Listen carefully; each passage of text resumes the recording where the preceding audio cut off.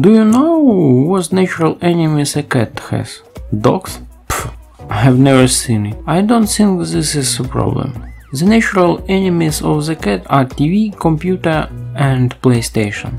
It is with them that you need to compete for people's attention. And this is what I will say. I take my TV and laptop with a computer through the same gate. If I come to a person and he looks at something, then he first of all strokes me and then looks at the second. PlayStation is much worse.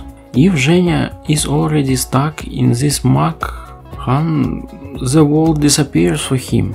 Imagine the night Felix and Milana went to bed, the apartment is quiet and calm, beauty. The best time to pay a little attention to a cat tired of the day. What is this man doing? Sticks into your game console. No air is enough. So many things I have not tried. He climbed onto the handles, pulled off the headphones, licked them in his ear, climbed into a chair next to him, grabbed his legs, knapped at the microphone. Useless. Attention to the cat is minimal, up to complete ignore.